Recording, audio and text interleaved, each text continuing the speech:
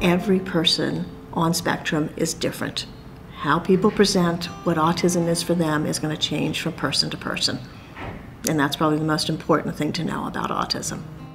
And I see it as not a disability, but a mindset. And me being autistic myself, I have learned that, in some cases it's harder, in some cases it's not. When I teach people about autism, my key concept is that our perspective is different. Everyone on the autism spectrum sees the world a little differently. People on the autism spectrum do not have a disease. They are autistic. They have a neurobiological difference. They view the world differently, but different doesn't mean worse.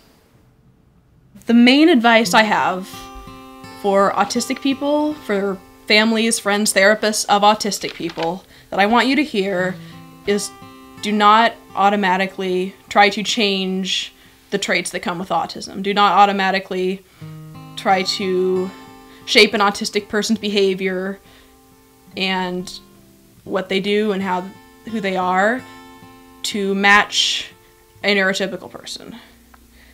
Special interests, strange ideas, strange habits, unusual ideas about how people should interact with one another are special and unique and potentially great assets. There's a difference between someone who won't do something, who is choosing not to do something, and someone who can't because they don't have the skills.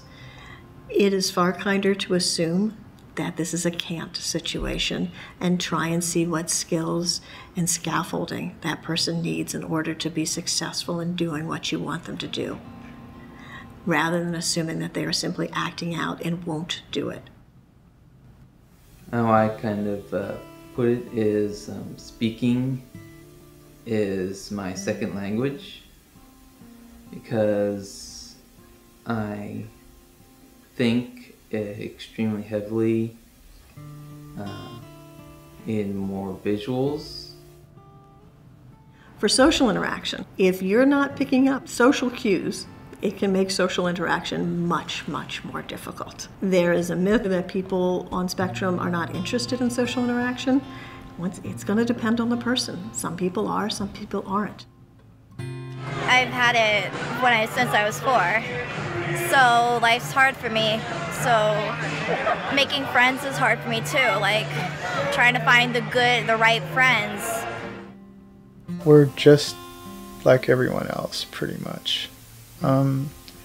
Just because our children are autistic doesn't mean they're not children. What autism means to me, it means a lot to me.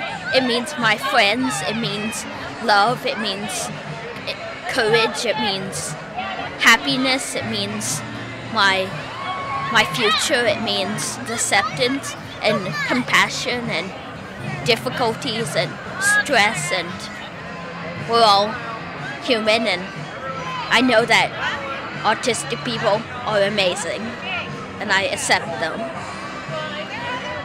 And I'm proud to have autism.